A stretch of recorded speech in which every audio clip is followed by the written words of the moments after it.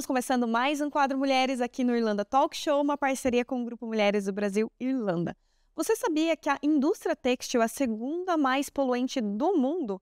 Pois é, hoje nós vamos falar sobre moda sustentável e entender um pouquinho aí como que a gente pode melhorar os nossos hábitos de consumo. E quem vai apresentar as nossas convidadas mais do que especiais é ela, Lid. Oi, Ana. Sempre esse oi, adoro. Hoje nós temos aqui Thaisa Souza, ela é Fashion Designer e Upcycling Stylist. Eu acho que eu falei isso certo. E a Dani Bonelli, que é Fashion Stylist. Dá pra ver que vocês são Fashion Stylists. Falar isso. Sejam muito bem-vindas. Obrigada pelo convite. Ótimo, acho que a gente tem muito para conversar hoje. Então, muito obrigada. Assunto importante. Exatamente. Então, vamos começar. Se apresentam pra gente, por favor. Vamos começar. Eu sou Dani Bonani, eu sou formada em moda pela Faculdade Santa Marcelina em São Paulo. Eu fiz design de moda, mas desde sempre eu trabalhei como Fashion Stylist. Eu fiz produção de moda e depois eu me tornei Fashion Stylist e aí eu fui fazer editorial, campanha, desfile. Eu fui chefe de figurino do MasterChef Júnior, da Band. E aí eu trabalhei bastante com a Júlia Petit também. Eu fui figurinista dela no programa Base Aliada do GNT, numa temporada. Depois eu trabalhei com ela no Petisco, que era o site que a gente fazia maquiagem. Aqui na Irlanda, eu fiz um período muito curto do Valhalla. Fui participar da parte de figurino também. E eu tenho paixão por moda, artes visuais. amo, assim, fotografia, o editorial de moda, desfile, amo isso. E tô aqui na Irlanda há 7 anos e agora sou mais, assim, full-time mom. Fico em casa com o bebê. Faz parte, é isso mesmo. E você, Thaisa? Meu nome é Thaisa Souza, eu também sou formada em design de moda. No Brasil, eu trabalhei como visual merchandising. Agora, já faz 7 anos também que eu tô aqui na Irlanda. E aí eu trabalho no momento como eu faço concertos de peça. Sou costureira, a tia da costura. Trabalhei já numa loja como manager em alteração de peças. E estou desenvolvendo a minha própria coleção upcycling, que é muito focada na sustentabilidade. Então, assim, eu acho que um pouquinho do que eu faço. Gente, que demais, sim, mulheres! Então, agora que vocês se apresentaram, a gente vai falar sobre moda sustentável. Eu acho que a primeira pergunta não tem como ser outra coisa a não ser o que é moda sustentável e quão importante ela é pra gente nesse momento. Como a Jana falou, a indústria da moda é a segunda mais poluente do mundo. Moda sustentável é uma moda ética e é uma moda que ela se preocupa com o meio ambiente, com os recursos que ela está usando. Então, você também pode inserir dentro dessa moda sustentável uma economia circular, onde você pensa desde a matéria-prima até o produto final, e se esse produto ele consegue voltar para essa roda, se ele consegue ser renovável, reciclado, o que você pode fazer com ele para ele não ser descartado.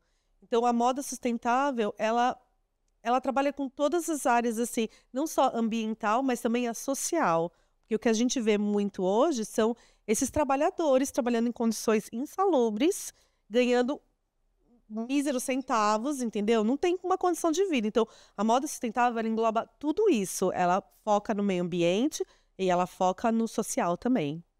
E também como as peças que estão sendo desenvolvidas sustentavelmente, como vão ser descartados os dejetos têxteis disso?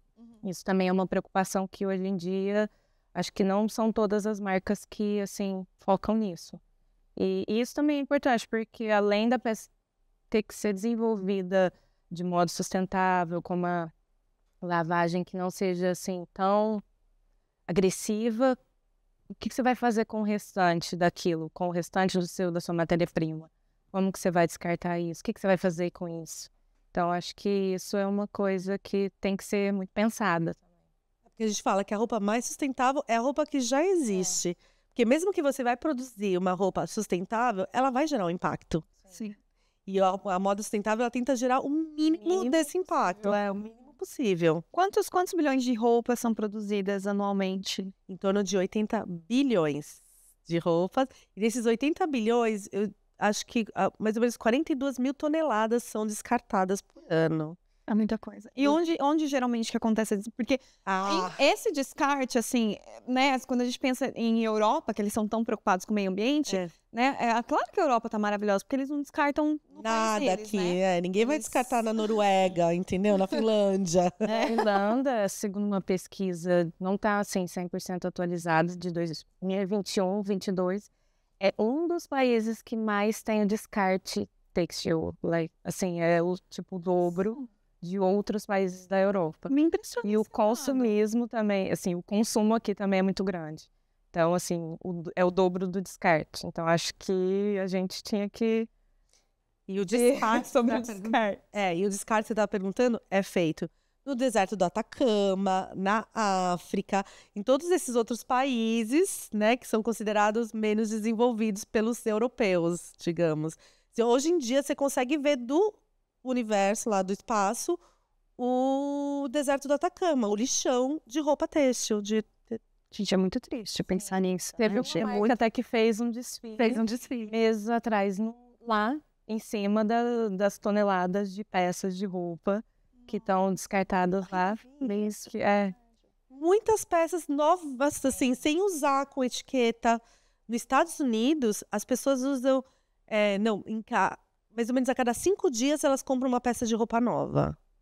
E foi feita uma pesquisa que eu acho que era na Inglaterra, que as pessoas usam a roupa no máximo 7 vezes. E aí elas descartam. Gente, quem tem dinheiro para usar uma roupa só 7 vezes?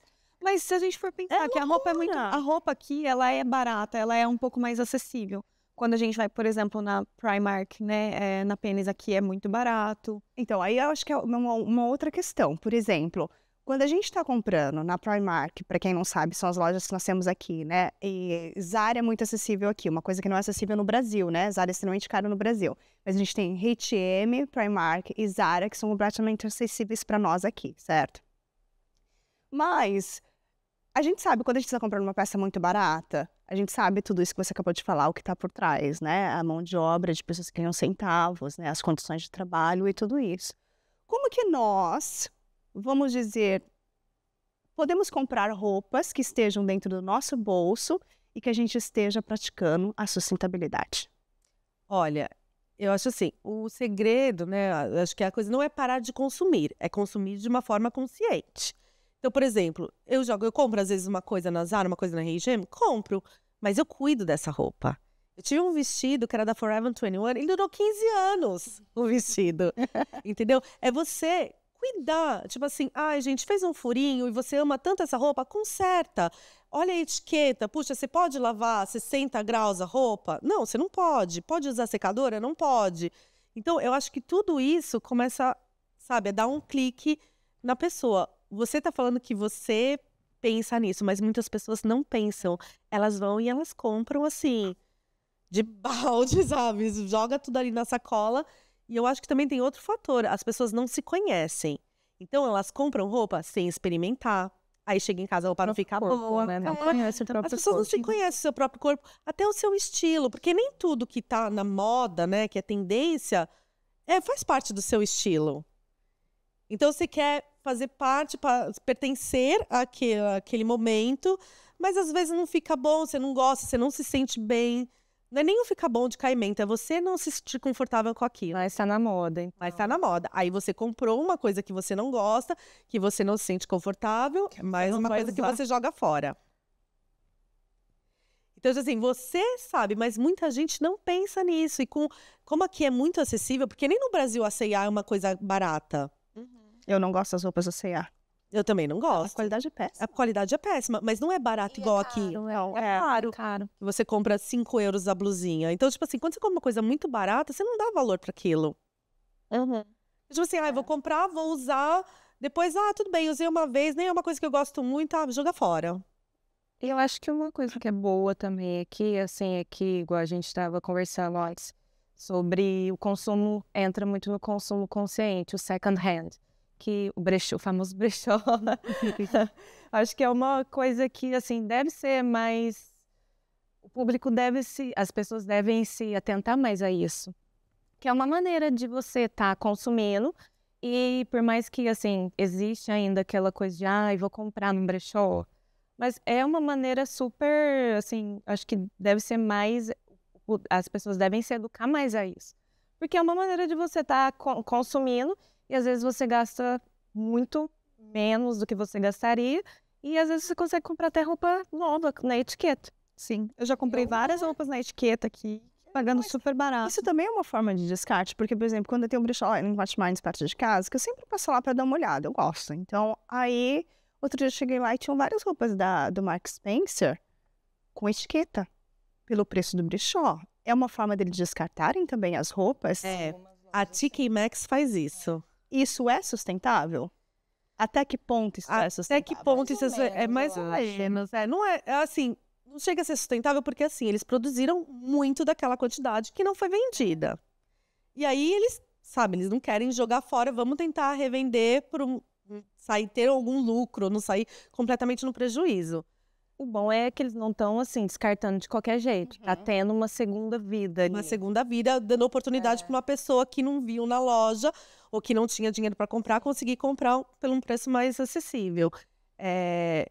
Mas não é 100% assim. Não é 100%. Porque mesmo esses brechós, os charity shopping, por exemplo, eles recebem várias coisas e eles também fazem uma triagem. Sim. E às vezes eles botam tudo isso em container que vai parar lá na África, onde tem as feiras que o povo compra, que também tem um monte de coisa que não vai, porque a gente produz muito mais do que a gente precisa. Mas é muito, muito, muito mais mesmo. Então não tem como a gente usar tudo, sabe? E eu acho que o second hand, eu acho que é que a gente estava conversando isso, né? Que realmente no Brasil a gente não tem uma cultura de brechó. Não. O brechó é muito, assim, É muito para quem não tem condições e pra gente, né? É exatamente isso. Até muito a peça é vista como assim, ai, mas coisa velha, que não tá, assim, né, em boas condições. Mas eu acho que isso é bom aqui, porque na Europa é muito comum. É muito, assim, e os brechós são muito bons. Brechó no Brasil está em alta com as marcas, com as grandes marcas, né? Que as pessoas querem comprar. E aí tem até um famoso, né? Da Débora Seco. Acho que é da Débora Seco. Um brechó lá que tá super em alta, mas também são marcas que são caríssimas, que são um pouco mais acessíveis, né? E aí é por isso que tá em alta, porque as pessoas, elas querem pertencer a um grupo, né? Ah, vou comprar uma bolsa da Louis Vuitton, né? Do brechó e tal, mas não com esse intuito mesmo de vamos reutilizar as roupas que estão em boas condições, né? Não, e tem outra coisa também. Eu lembro, por exemplo, né? Eu tenho 43 anos. Eu lembro quando eu tinha... Agora todo mundo veio aqui e entrega a idade. Tudo bem. Mas ela já foi direto, né? Ela já foi. Ela estava aqui, ela também entregou a idade. Eu vou entregar a minha idade em todos os episódios. Então tá bom. Não, eu lembro que, tipo, quando eu tinha lá pelos 15 anos, que começa a ter festinha de 15 anos, não sei o quê. Gente, você não tem dinheiro pra cada festa que você vai, você comprar um vestido de festa. Então o que a gente fazia? Alugava roupa. Eu acho que isso também caiu muito em desuso. As pessoas querem ter aquilo, sabe? Eu quero ter, te dar o poder, o status, ter aquilo. Gente, como vestido de noiva. Vestido de noiva, gente. A cultura de alugar no Brasil é muito legal. Aqui não é. Aqui você tem que comprar o vestido e ficar com aquele negócio. Parece que você vai usar uma vez e, tipo, se você der sorte, se você pensar, talvez você consiga reformar pra fazer alguma coisa. Mas eu faço muito concertos de... Ultimamente, esses últimos meses, eu vim consertando muitos vestidos de noiva. E uma coisa que é muito legal é que muitas das noivas, acho que grande parte delas, compraram vestido num brechó, second hand. Que bom que essa cultura tá mudando. Porque o valor é muito mais acessível, porque é um vestido de noiva, assim, novo, chega a ser 1.000 euros. Muito mais. Muito caro. E, assim, elas conseguem, assim, vestido novo, praticamente usado, assim, uma vez, 2 vezes, em ótimas condições. Na George Street, eu não sei qual o nome do charity shop, porque acho que tem 3 seguidos ali, mas quase no final tem esse charity shop, eles vendem vestido de noiva e você marca o horário e eles te mostram o que eles têm disponível e realmente o valor é muito em conta. Eu fui lá com uma amiga e o valor realmente... E dá para você comprar alguma coisa para você reciclar. Claro, né, que noiva tem toda aquela coisa, o cara é um vestido do meu, né, blá, blá, blá, e gasta thousands com isso, mas essa cultura que a gente tem é diferente do Brasil, né, já que tem que ir lá, você aluga, né, que não continua sendo barato. Não é barato, mas assim, gente, ainda é uma forma de você conseguir pagar um vestido que você goste, né. Mas eu acho, por exemplo, que caiu um pouco o aluguel de roupas para outros eventos, festas, não sei o quê. Porque até tem os brechós, tipo, tem brechó famoso em São Paulo, Minha Avó Tinha, que tem roupas vintage, assim, eles têm um acervo maravilhoso, que você consegue alugar para você ir num evento. Inclusive roupas de marca, né? Tinha o brechó chique, tem vários outros que você consegue fazer isso. E eu acho também uma outra alternativa são os guarda-roupas compartilhados, sabe? Tipo, emprestar pra amiga. Ou tipo, vamos comprar junto essa peça? E, sei lá, gente... Porque eu acho que virou muito essa coisa do status, o fast fashion. Eu acho que a economia hoje, ela te dá a ilusão de que você é rico, porque você pode comprar as coisas, esse poder de compra. Só que, na verdade... Barato, em questão de roupa. Só que, na verdade, tá te deixando mais pobre, porque você não tá comprando roupa boa. Você não tá comprando produto de qualidade que vai durar. Vai durar 2 vezes, vai durar 2 lavagens. Exatamente. Gente, quando a gente ia falar sobre isso, eu não sou exemplo de nada, eu já quero falar isso, desculpa. Eu parei muito, né, porque eu tenho outros objetivos, mas eu realmente sou uma pessoa extremamente consumista. Eu tenho mais de 100 pares de sapato, eu uso 5. Começa com... Qual que é o seu número? 5! Vamos dar! Olha, e você sabe... E você sabe que não é que, tipo assim, eu não tenho nem tempo de olhar para o que eu vou descartar. Eu levo muitas coisas pro brechó mesmo, eu vou tirando as roupas, né, por isso. Mas eu também compro muito. Por exemplo, às vezes tá o sale, eu passo horas na cama sentada, olhando, e aí eu compro um monte de coisa. Chego em casa, eu comprei 15 peças, eu fiquei com uma. Tudo bem, aqui nós temos uma política diferente do Brasil. A gente pode retornar e receber nosso dinheiro de volta. O que, pro parâmetro, você pode comprar... Exato. Então você compra porque, se você não gostar, meu dinheiro volta, né? Que nem no Brasil que você tem que ficar com a peça e trocar, né? O que eu sei que não é exemplo. E esse ano foi quando eu comecei a mudar exatamente, né? Porque eu tenho outro objetivo. E aí eu falei, a primeira coisa que eu preciso parar é de comprar roupa. E eu fiquei 3 meses sem comprar uma peça de roupa. Olha, isso é muito bom, parabéns. Isso aconteceu, foi de fevereiro a meados de abril, uma coisa assim, eu não comprei. Como você se sentiu? Eu nem senti que eu não comprei roupa. Sentiu? Porque você não precisava. Eu podia ir lá, pegava. E aí eu só vi que a minha conta bancária estava lá sorrindo. Então, é uma forma, né? Foi a minha forma de sustentar. Porque também quando eu voltei a comprar, Deus do céu. Mas, enfim, eu tô tentando voltar para isso. Mas essa coisa de ficar... Isso é um ótimo exercício, você ficar alguns períodos sem comprar nada. Primeiro que eu acho que você redescobre o seu guarda-roupa. Porque senão você fica ali só usando as mesmas roupas, um monte amontoada e comprando mais. E aí quando você faz isso, daí você vai e fala, gente, olha essa blusa. Aí você fala, cara, que blusa legal, nossa. Dá pra usar com essa saia, essa calça tá ali guardada. Então eu acho que esse exercício te ajuda a ter um guarda-roupa inteligente. Que eu acho que quando as pessoas falam, por exemplo, de um guarda-roupa sustentável, um guarda-roupa minimalista, eu, por exemplo... Eu vejo as pessoas falando muito guarda-roupa minimalista, aí vem tudo assim, tons neutros e sempre as mesmas peças. 5 peças de roupa. Eu acho que um guarda-roupa sustentável é o guarda-roupa que você usa tudo. Então ele tem que ser um guarda-roupa inteligente. Por exemplo, eu não sou uma pessoa de cor neutra, não tenho nada bege no meu armário. Então, tipo assim, o meu guarda-roupa minimalista não seria um guarda-roupa minimalista bege, cinza, seria um guarda-roupa colorido. Eu acho que ele tem que ser dentro do seu estilo. Que eu acho que as pessoas ficam muito fissuradas na ideia quando elas veem, tipo, no Instagram, no não sei o quê. E aí você pensa, não, gente, então eu vou precisar jogar tudo fora e comprar tudo novo e ser tudo branco, preto, cinza, bege. Só vou usar aquelas coisas. Nem combina com o seu estilo. Mas falando de moda minimalista, por exemplo, eu vou de segunda a quinta pro escritório. Gente, não dá nem tempo. Se você é minimalista, não tem nem tempo de lavar a roupa para usar ela de novo. A gente também tem que se adaptar à nossa realidade, né? Eu preciso ter um guarda-roupa que me atenda para eu ir trabalhar a semana inteira. Final de semana eu lavo minhas roupas. Se eu quiser repetir na próxima semana, eu repito. Mas se no final de semana eu não tive tempo de lavar a roupa, como que eu faço, né? Então tem esse tipo de coisa também. Eu acho que é mais a consciência do que esse padrão de ser minimalista. O que tem que ser, mas tem que ser o que é importante para você também, né? O que funciona. Sustentável ainda, acho que ela ela não está suficiente disseminada, né? Eu acho que, assim, o consumidor tem que ter mais essa visão de, nossa, o que realmente está acontecendo lá no mundo? Porque todo mundo fala, isso é uma notícia que sempre sai, que o mundo da moda é o que é mais poluente, e realmente é. Mas e aí, o que você, como consumidor, está tentando também entender sobre isso? Porque tá bom, eu sei essa informação. E aí, o que eu vou fazer a partir dela?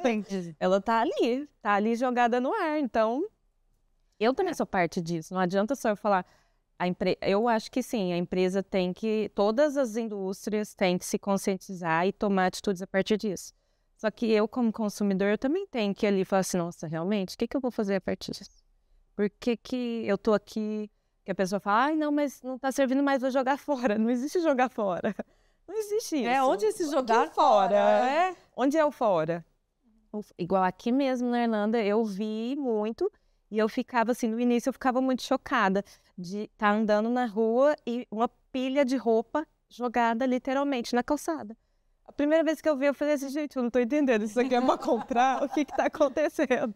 E aí depois eu vi que é muito comum, as pessoas não querem mais, não doou, não levou em nenhum lugar, não colocou, porque aqui tem aqueles containers, né, que você leva, deixa lá. E não, ela simplesmente descartou a peça lá no meio da rua e deixou lá e tá tudo bem, nada está acontecendo. Eu acho que alguém vai passar. Vai pegar. E isso, assim, gente, isso não existe. Não é uma atitude, é uma atitude que deve ser repensada. E falando sobre as nossas atitudes, como que a gente identifica que o lugar onde eu vou comprar a minha roupa, ela faz parte de uma moda sustentável ou tá tentando se adaptar a isso? Porque a gente sabe que isso vai levar muito tempo até a gente ter uma moda totalmente sustentável. Então, se ela já tá tentando, se ela já tá fazendo 10%, ali já é alguma coisa, né? Como que a gente identifica essa?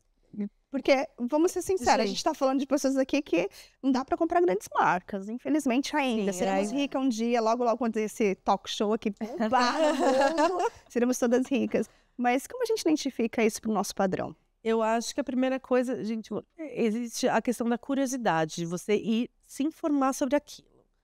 Então tipo assim, nem todo mundo tem o tempo, mas, por exemplo, você começa a ficar interessado em moda sustentável, aí, sei lá, você compra muito na Zara. Aí você vai lá, você vou olhar, deixa eu ver. A Zara é sustentável, você joga no Google, aparece. Por exemplo, tem o Fashion Revolution. Todo ano sai um report das marcas sustentáveis. Eles têm que mostrar... tem vários itens que eles têm que, né, apresentar. E fala muito sobre a transparência. Né? Então, tipo, você consegue ir atrás. Mas isso vai das pessoas, delas querendo se informar. Entendeu? Tem que partir da gente. Ninguém vai chegar, olha, gente, esse é o livrinho, ó, compre nessas marcas que elas são sustentáveis. Tem que partir da gente essa atitude. É igual reciclar o lixo em casa.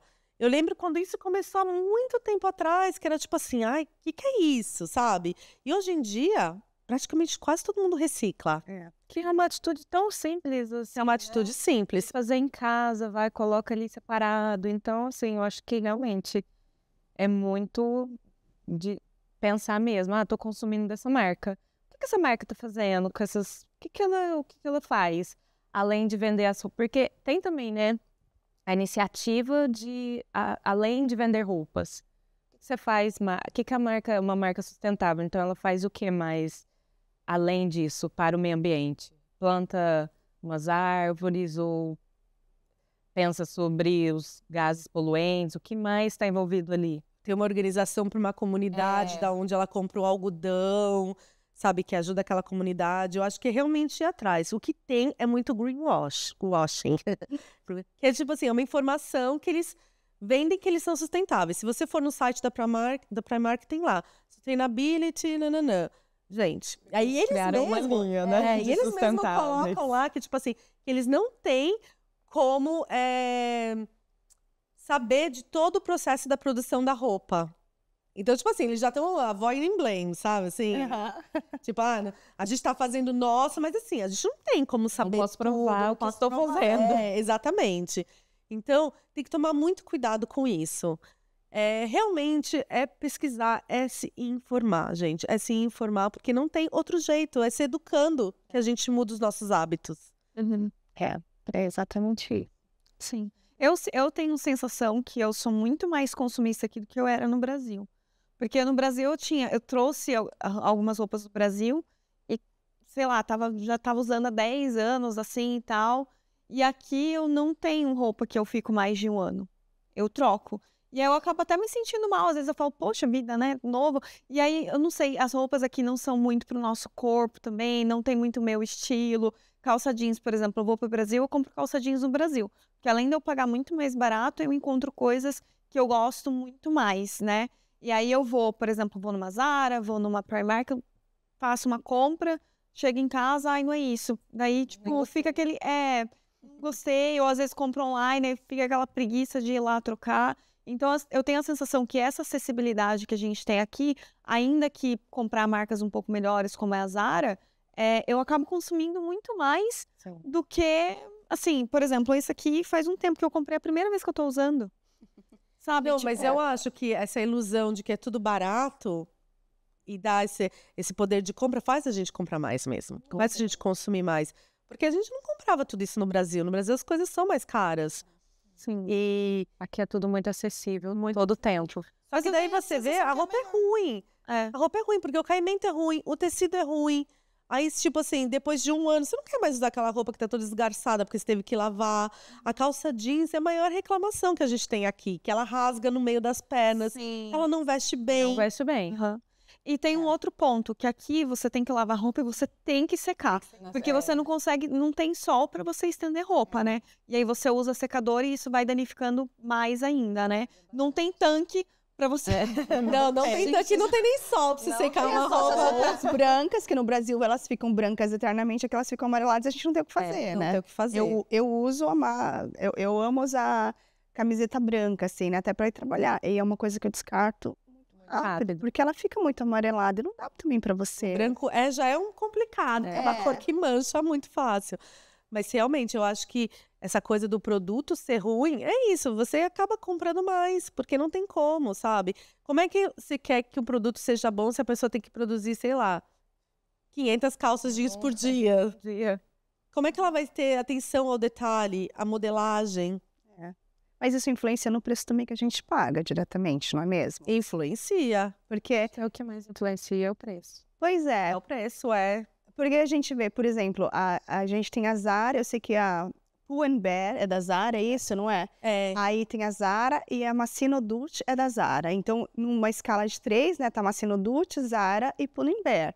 Você vai na Massimo Dutti comprar uma camisetinha branca, custa 30 euros. Eu sei porque eu fui lá, porque eu falei, eu vou começar a fazer isso. Comprar uma peça que ela custa um pouco mais, o que para mim, 30 euros numa camiseta branca é dinheiro. É dinheiro, sim. Mas eu pensei, talvez eu compre ela, eu tenho ela por muito mais tempo do que eu compro a da Zara e eu descarto logo depois, porque ela começa a ficar muito amarelada, né?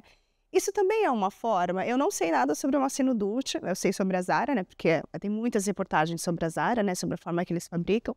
Mas, por exemplo, essa coisa de comprar talvez uma peça um pouco mais cara no modo sustentável, porque eu, infelizmente, não vou pesquisar o shopper que eu vou comprar, não faz parte de mim, eu talvez tenha que mudar isso de me educar dessa forma, mas talvez comprar uma peça mais cara, que a gente sabe que a qualidade é melhor e que vai durar muito mais tempo, também é uma forma de fazer parte dessa sustentabilidade, ou não? Não, é uma forma sim. Se você investe num produto que tem qualidade e que ele vai durar, você vai estar comprando muito menos. Em vez de você comprar 10 camisetinhas, como se custa 5 euros, você vai gastar 50 euros, você comprou uma de 30, você está gastando menos, que vai durar mais. Entendeu? Então isso é real mesmo. Então isso é real. Mas eu lembro que eu fiquei chocada quando eu vi que a Massimo Dutti era fast fashion e que a COS era fast fashion. Eu adoro as roupas da COS, é lindo. O tecido realmente é melhor, não sei o quê. E eu fiquei meio chocada, tipo assim, nossa, eu não imaginava que era desse grupo. A COS também é, eu também A COS também é. E no final das contas, então, são todos ali não praticantes da sustentabilidade, né? Que eu acho que eu li, outro dia estava lendo um texto e a mulher fala que, assim, praticamente a gente está vestindo trapos que estão sendo produzindo muito pouca roupa de qualidade e que só 1% dessa população vai usar essa roupa de qualidade. É que eu acho que tem um grupo agora que pensa assim, como você. Não, assim, mais pessoas estão pensando assim, vou investir numa roupa mais cara, mas ela vai durar. Então, assim, talvez eu vá para essa marca que é mais cara, mas eu não vou precisar ficar comprando. Então, assim, compra ali uma calça muito boa, que dura bastante tempo, que aí que vai pelo lado do minimalismo, né? Vou gastar um pouco mais, mas vou conseguir usar mais. Então, tá tudo bem. Tá ali meio que, assim, comparando, dá para ir pelo lado da sustentabilidade. Acho que eles veem mais por esse lado. E, por exemplo, você também pode pensar assim, eu vou entrar no upcycling, que é a especialidade da Thaisa. Por exemplo, você comprou, sei lá, a Jana comprou esse blazer e tá usando só uma vez, mas aí você decide, tipo assim, puxa, eu gosto do tecido, eu gosto disso, mas sei lá, acho que eu não gosto muito da gola, da manga, não tô conseguindo usar. Pensar em ressignificar essa peça. E levar para uma pessoa e falar, olha, eu não gosto disso, disso, disso. A gente consegue transformar isso numa outra coisa? Costureira, eu acho que é, assim, o trabalho mais sustentável que existe. Não tem outro, porque, assim, a gente lida com calças, assim, pessoas que querem, não, nossa, eu gosto tanto dessa calça jeans, não tem como fazer alguma coisa pra mim continuar com ela. Eu tenho ela faz tanto tempo, mas eu ainda quero usar ela, então dá pra... Só que, infelizmente, com o, assim, preço sendo muito baixo, o trabalho da costureira, que é um trabalho que tem que ser muito valorizado, ele não é mais, assim, como antigamente era. Óbvio que se você quiser uma alta costura, você já sabe que, assim, o preço vai ser condizente com o trabalho. Mas hoje em dia, tipo, muitas clientes falam, você fala o preço para ela, que, assim, nem é às vezes aquela coisa, nossa, meu Deus, não posso pagar. Só que ela prefere falar assim, ah, não vou pagar isso para consertar uma roupa, sendo que eu posso comprar outra. Então já contrapõe, tipo, o consumo consciente e a sustentabilidade com o fast fashion, né? Que a costureira, hoje em dia, ela não é tão valorizada por causa do fast fashion, eu acho. Porque a pessoa não quer pagar. Ah, não vou pagar para consertar uma calça. Baratas, né? É. Não, e se você pensar, a costureira, ela exerce o mesmo trabalho de 100 anos atrás. Porque a tecnologia não chegou nesse ponto que, tipo assim, você tem que consertar um furinho ou um zíper. Não existe uma máquina que vai vir e vai... É Você ainda manual. você ainda precisa do trabalho manual da costureira, que é o mesmo. Interessante pensar por esse lado, né? Então é uma coisa que evoluiu muito pouco, sabe? E eu acho assim, nós estávamos comentando antes, né? Hoje, esse movimento de sustentabilidade tem surgido muitas novas marcas, como a sua, né? Mas eu estava comentando de uma menina que ela faz blusas com guarda-chuva, né? Então, guarda-chuva... Aqui ela ia fazer sucesso, porque o tanto de guarda-chuva que destrói, né? Mas ela faz as blusas, as jaquetas com esse material. Como que vocês enxergam assim, o futuro de não somente reutilizar os materiais de roupas, mas outros materiais, né? Utilizando outras tecnologias, outras técnicas. Como que vocês veem o futuro nesse sentido? Eu acho que a moda hoje em dia, eu acho que a tecnologia ainda não chegou na moda. E principalmente a tecnologia têxtil. A gente vê bastante para tênis, performance, não sei o quê. Uma tecnologia absurda, todo ano tem um tênis incrível. E também nas roupas esportivas. Mas na moda em si, essa tecnologia ainda não chegou com os tecidos mais sustentáveis. Porque, gente, reciclar tecido é praticamente... É muito trabalho. É muito difícil. E reciclar o poliéster, e caro. Eu vejo reciclar, consegue reciclar uma fibra de um jeans, coisa assim. Mas um poliéster, como é que você recicla isso? Então, eu acho que a tecnologia... Se fala tanto, sabe, do que está acontecendo no mundo, a inteligência artificial, aí querem criar os atores. Não sei o quê. Gente, vamos focar em salvar o mundo. Sabe, usar essa tecnologia para salvar o meio ambiente. A única pessoa que realmente eu vejo que inova toda a coleção e que é uma grande marca é a Stella McCartney. Ela sempre pesquisa nessa... Ela é sustentável mesmo? Ela é. Eu acredito que, assim, tá bem... Tá no caminho. Não, ela tá. Toda a coleção ela traz um tecido novo, feito de alguma coisa. Teve um que foi de cogumelo, teve esse último, agora eu não lembro do que era, mas assim, ela pesquisa.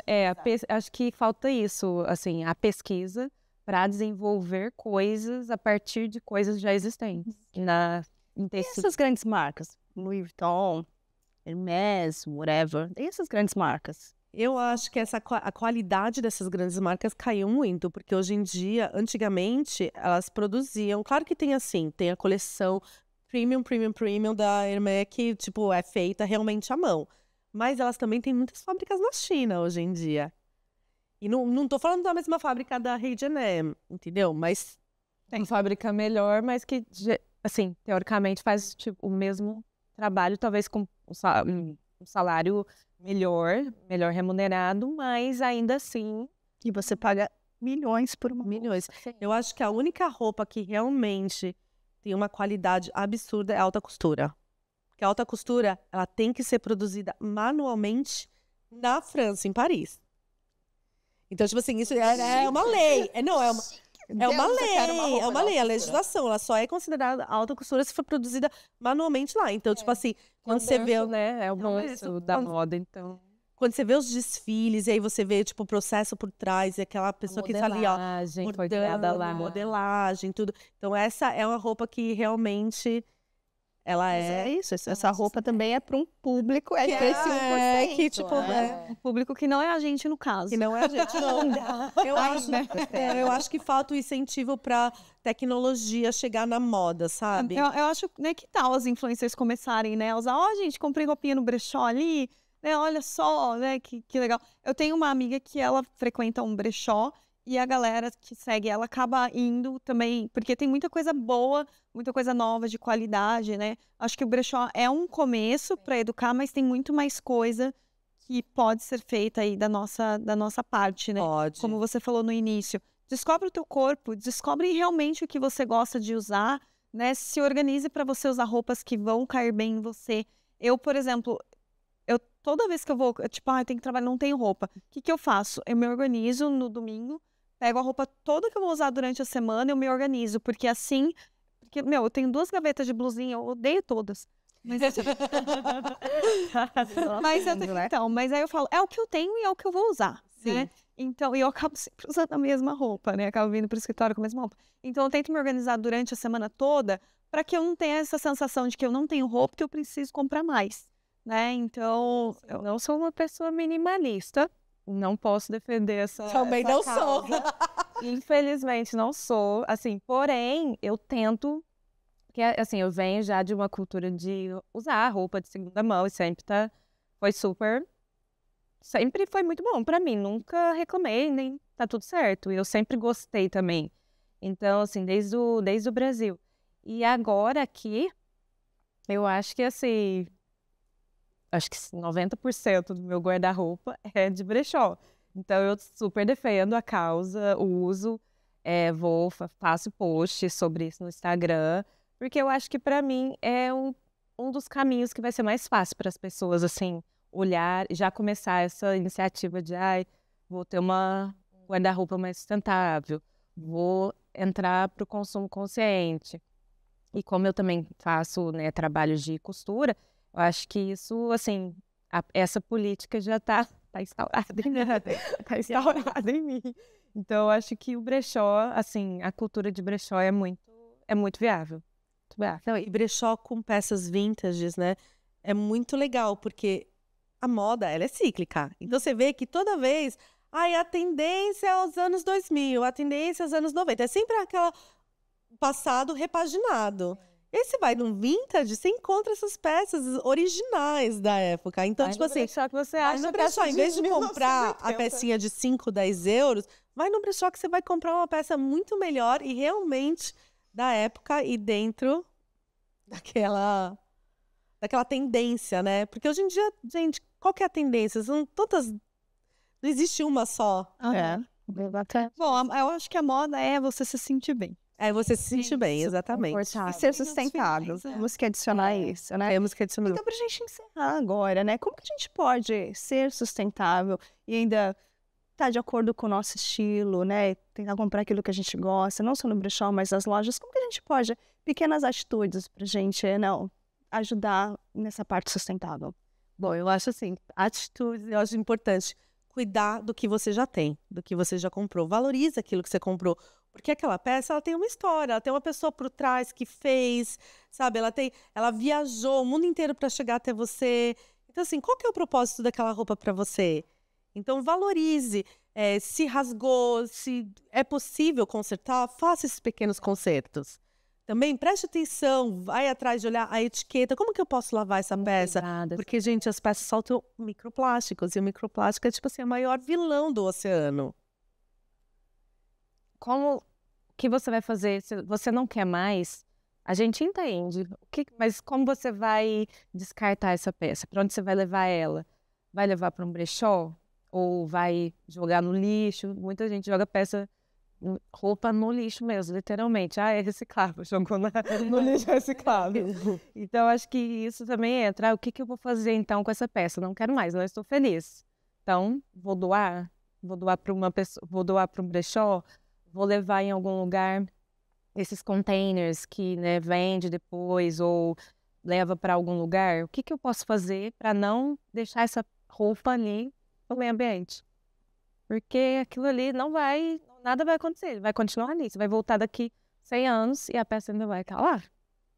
E a história de assim, procure se conhecer. Qual que é o seu estilo? Fazer esse tipo de exercício que você fez, assim, vou ficar 3 meses sem comprar. Fazer faxina, sabe? No armário, de tempos em tempos, que você pega um monte de coisa, você olha lá e fala, nossa, olha essa blusa escondida que eu amo e não uso mais. Acho que não tem mais a ver com quem eu sou agora. Não, mas ela ainda tá muito boa. Ela pode ser alguma coisa para alguém. Sim. Então, eu acho que tudo isso ajuda. E, principalmente, a gente tem que se educar, tem que ir atrás de informação, tem que ser curioso, sabe? Consumo consciente é o futuro. É o Então, futuro. a gente tem que se educar, a gente tem que entender melhor sobre o sustentável, o que é ser sustentável, sobre marcas que estão, assim, trabalhando com isso literalmente. E, assim, eu acho que o consumo, hoje, a gente tem que ter essa consciência sobre o que estou consumindo, como estou consumindo. Porque E eu acho que quando a gente desperta para isso, a gente não vai só para moda, vai para tudo, sabe? O que que eu tô consumindo? finanças está super ligado com o consumo de uma blusinha. Tá aí, ó. O consumo consciente, ele vai para tudo, gente. Uma vez que dá um clique, é quase que um caminho sem volta, assim. Você não consegue mais Se você não ligar para aquilo que você tá comprando, sabe? Se você não consumir desnecessariamente peças que você não vai usar, você não vai gastar com coisas desnecessárias. Você está gastando dinheiro ali, estou gastando 5 euros que seja numa peça que eu nunca vou usar, poderia estar 5 euros ali na sua conta. Ou comer uma coxinha. Exato. Eu comi uma coxinha. Ai, que delícia. Exato. Ai, maravilhoso. Gente, muito obrigada por esse papo tão importante, né? A gente sempre tenta trazer aqui temas para a nossa vida, né? E eu acho que é um ponto que a gente tem que conversar sobre isso e realmente começar a praticar essa moda sustentável em todas as áreas da nossa vida, né? Então, muito obrigada. É um prazer ter você aqui. Obrigada. Vamos lembrar, não existe o planeta B. A gente tem que cuidar do que a gente tem agora. Exatamente. Obrigada, gente. Obrigada, meninas. Acho que foi um papo muito rico aqui, com muitas informações importantes.